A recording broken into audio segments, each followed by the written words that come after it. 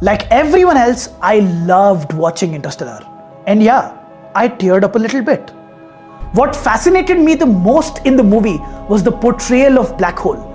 It was one of the most innovative and creative moments in cinema.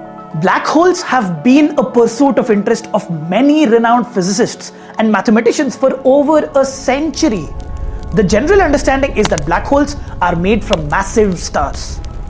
But what if I told you that any object can be made into a black hole given that you alter its radius?